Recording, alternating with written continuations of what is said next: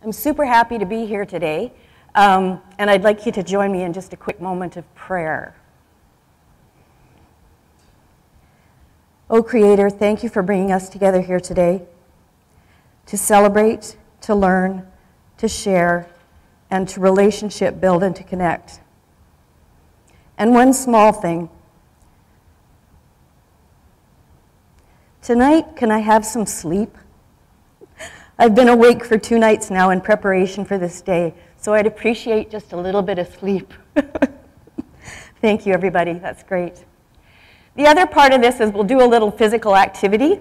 So in our world, we honor spiritual, mental, emotional, and physical. So I'd like you to get up. You can stay sitting in your chair if you can't get up. And I've borrowed a little part of another indigenous culture in the world from India in Kundalini Yoga. I'd like to raise your hands in the air and start waggling them. In Kundalini Yoga, if you waggle like this for 1 to 2 minutes every day, you waken up your nervous system and you calm your nerves. So this is all about me. Thank you so much. You can have a seat.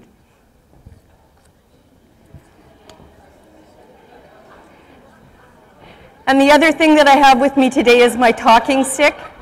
So this gives me the power of speech for the next, say, 20, 25 minutes. Whoop. Disclosure, that's me. I don't have anything to disclose. I'm pretty inexpensive. And I have nothing to disclose here either. So these are our learning objectives. We hope to strengthen knowledge on our health benefits program, to learn how pharmacists and pharmacy techs, as one of the first points of contact for healthcare, can improve the provision of safe services for First Nations clients, and to advance the understanding of the concepts of cultural safety and humility. So this is us today. We have 26 cultural groups, 34 languages, and over 200 bands, actually, communities in BC. 3 provincial First Nations organizations, they're listed there. And if you want to know more about we're having a huge revitalization program here in BC around our languages, and there's, for more information on that, you can go to that website there. But this is where we are today. Most of our communities are remote and on the Lower Mainland. There's a huge concentration of them there on the island. But many of our First Nations communities are actually in remote areas where access to anything is pretty much nigh to impossible, including proper health care, food, nourishment. So it's pretty difficult for some of our communities. So our common vision, when we created FNHA, there was a huge long process of evolution to actually getting to where we are today. So our vision is to have healthy, self-determining, and vibrant First Nations children, families, and communities. Our values are based on these things, and predominantly the big ones for me are relationships and respect, but the inclusion of discipline in our lives, in our practice, in our health, and our wellness. Our culture is so important, and excellence and fairness. These are our directives. We have 7 of them. Community-driven, nation-based is extremely important. We want our health and well-being to be driven by our communities. We want to increase First Nations decision-making in our health and wellness. So we want people to actually participate as a wellness partner in having a better life in this world today. Of course, improving services is really important. FNHA really wants to improve the services that we deliver and improve the services that Health Canada used to deliver. Fostering meaningful collaboration and partnerships, developing human and economic capacity, and being without prejudice to First Nations interests. We also want to function at a high operational standard. In First Nations world, a lot of circles going on. So a lot of circles we have, this is our model for wellness. In the inner circle is the human being. Around that inner human being is the 4 spirit, emotional, mental, and physical. Around that next circle is the land, our nations, our communities, our family. And then in the outer circle is social, economic, cultural, and environmental. And on the very outside is all the people and the children. This circle that we have here provides the lens through which FNHA works through everything that it does. It's developed from ancestral law and teachings that we have had for thousands of years. At FNHA, every one of us is a health and wellness champion. We're a wellness partner, and we live it in everything that we do. We have a high commitment to supporting the health and wellness from the youngest to the oldest. And our commitment is to the generations to come, 7 generations behind us, and 7 generations in the future. Our health and wellness journey belongs to each of us and is as unique as we are. So when we look at wellness with our clients or our partners, it's meeting them where they are in that moment of their health and well-being.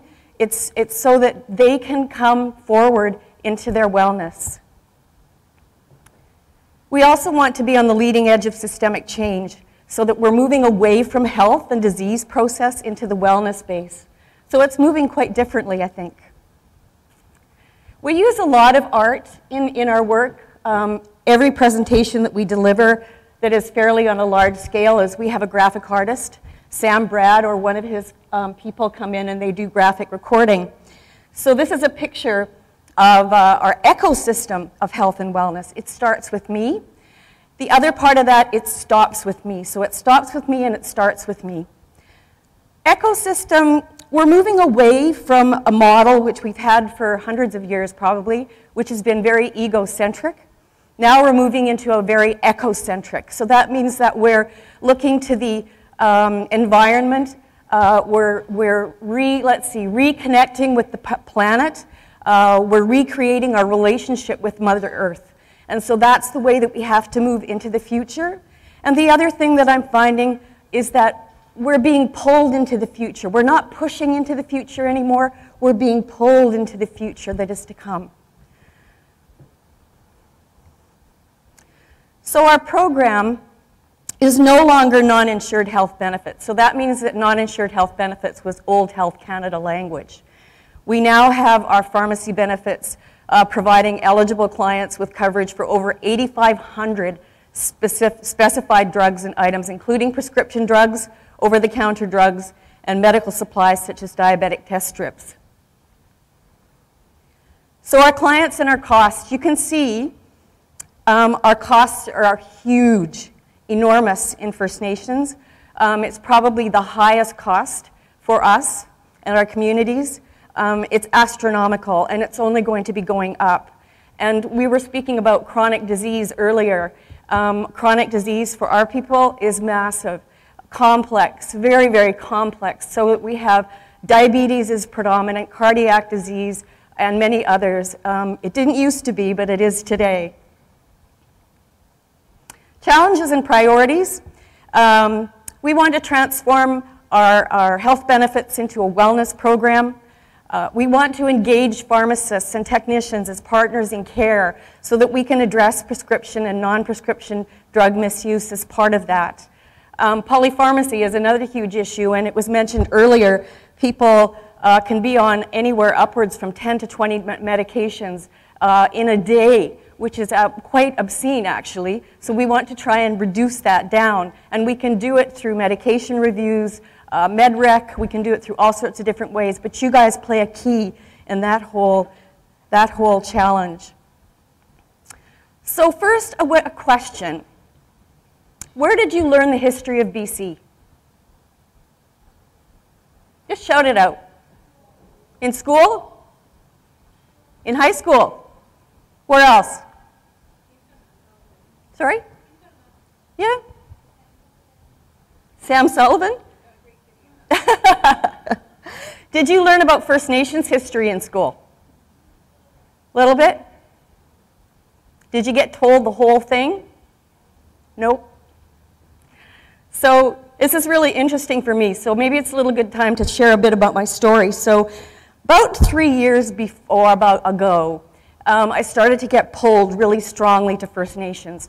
I've had a love of Indigenous cultures all my life, but 3 years ago I really started to get pulled. And I don't know if you have experienced this same thing, as when a change in life is coming, you feel the pull. And sometimes we go into major crisis before that choice actually occurs. So that happened to me. I started to be pulled to First Nations. So what happened for me was I started to do a lot of investigation, and emails started coming in, or I bump into certain people, and they would share with me, you need to do some indigenous competency training. And I said, well, where do I go to get that? And they said, well, you need to go to PHSA. So I registered at PHSA, and I did the online course, and I was blown away. I was blown away because I did not get taught a huge part of our Canadian history. And I felt robbed of that. And so I spent now the last 2 years trying to make amends for that from my place of being. So I did the training. I've taken more courses in First Nations history and culture, ancestral law. I've buddied myself up with some great people in First Nations health that are elders, and I've been learning so much about our history. There's a great book. It's a hard read, I want you to know, but a gentleman called Tom Swank wrote The True Story of Canada's War of Extermination on the Pacific, plus the Chilcotin and other First Nations resistance. It's an amazing book, and what this guy has done is over 10 years, he has investigated and researched the history of BC around First Nations, and it is really hard to read. There are mass graves here in BC. There were intentional use of smallpox to eradicate First Nations people so that they could get the land. It was all very intentional and very sad, but it's a great read, and it's a very important part of our history and our culture. Do you know, I've mentioned PHSA safety training, but do you know where to learn more about First Nations and cultural safety? Do you know where you can go? Chris does.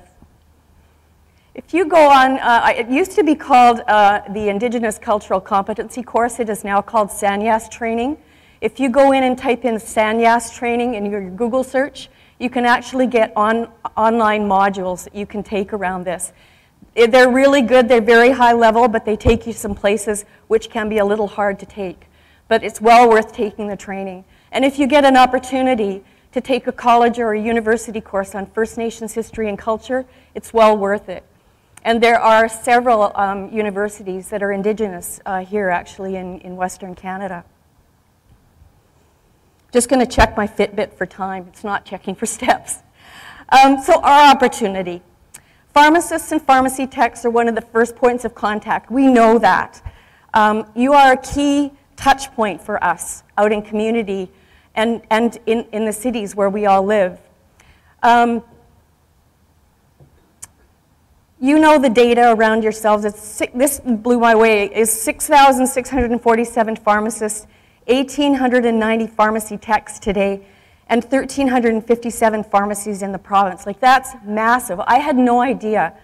7,000, there were 7,000 paid claim lines per day and an estimated 2,900 client interactions per day. That's outstanding, astounding to me. Pharmacists and pharmacy techs can improve the provision of safe services to First Nations clients. When I do a lot of talking in teaching, I talk about the power of influence. And we all know that we can influence each other. We influence each other every day by what we wear, what we say, the tone of our voice, how we wear our hair, what we do with our hair. We put it up in little ponytails, and somebody really likes it, and you're influencing a whole other wave, surge of changing culture. So using your influence strategically is where the power lies. So when you think of the power of influence, which adds 35% to the 15% of control that we have in our everyday lives, that's massive. That means we have 50% influencing power. We need to use it intentionally. We need to use it strategically so that we're actually influencing culture around us in a really positive way. So think about that, is how you speak, what you say, how you act, how you behave influences everything in and around you, and it's a ripple effect out into the world. What is cultural humility? This is a slide that Joe likes to use a lot. I believe you understand what you think I said, but I'm not sure you realize that what you heard is not what I meant. And when I read those words, I think of when words come in through my head, I have a lens. I have this hearing lens with which the words filter through. And sometimes that cultural lens, that my perspective, it filters things out. So what you actually say to me is not what you meant. So that's what that slide means. And when you take it into cultural humility, we're looking at being culturally humble to people around us. And this isn't just about our world anymore. This is about everybody's world. But this is a lifelong process of self-reflection and self-critique to understand my own biases, and to develop and maintain mutually respectful partnerships based on mutual trust. So this is what cultural humility is all about. Being culturally humble provides a safety net for everybody in this world to nest. This is the declaration. Joe Gallagher has been working very, very hard in his life to recreate a world of cultural safety and humility. In July of 2015, he worked with the Ministry of Health and each CEO in this province, in every health authority, to have the Declaration of Cultural Safety and Humility signed. This is our guiding work. This is what's guiding us now today. And so this is that we're striving for cultural competency in everything we do. Cultural humility is the only way that we can get there. And with an open heart and open mind, we can increase the space for cultural safety. So I think one thing that I certainly know in my healthcare profession, it's gotten a very technological based. So it's kind of like we're robocops running around in a very technological world. It's that way for a particular reason. But having said that, we can bring our spirit and our heart into the work that we do. Sometimes we leave it at home for lots of different reasons, but bringing it with us every day and being mindful of cultural safety and humility is really important. So Joe talks a lot about hardwiring cultural safety and cultural humility into health services in BC. As part of our province's quality and safety agenda, we're on a mission. It's not going to stop. So jump on the bandwagon with us. And these are the people that are involved. We really want to get our health partners, pharmacists, College of Physicians and Surgeons, nurses, LPNs, we need to get everybody on board for this. And we need to get training into those high school programs, junior high school programs, university courses, college courses. It needs to be everywhere. So we're on a campaign. We're starting on a campaign for cultural safety and humility. This was the kickoff of it. On June 21st, which is National Aboriginal Day, we kicked off with a website and we asked everybody to pledge something around cultural safety and humility, role modeling cultural safety and humility, whatever it is that you choose to do as an individual, as a group, or as an organization. This is a tweet sent out by Minister of Health, our Terry Lake. And our opportunity as pharmacists and pharmacy technicians, we can improve the provision of safe services to First Nations clients by learning about the impact of colonization, residential schools, systemic racism, discrimination, stereotypes, health inequities, and the social determinants of health for First Nations people. Sanyas Indigenous Cultural Safety Training, so ICS, is the great place to start, and I've mentioned that already. It's an 8-hour online course. And it's through PHSA, I've already mentioned. And this is the data. So since April of 2009, Cheryl Ward was instrumental in the creation of Sanyas, and she was working with this since 2008. But since 2009, this is the numbers of health professionals in BC who's actually taken the training. So it's quite marvelous. To date, under 2%, so about 123 pharmacy staff have taken the ICS training. So I invite you to please think about getting the training under your belt and being a part of BC's Cultural Safety and Humility campaign. This is really important for us. So First Nations communities and the members of those communities don't have a lot of trust for the healthcare system. Hence, it further impacts their health and their wellness. So if we can make it a safe, trusting environment for people to actually come and access health services, we'll be way better off. So I invite you to join us with that. This is our campaign.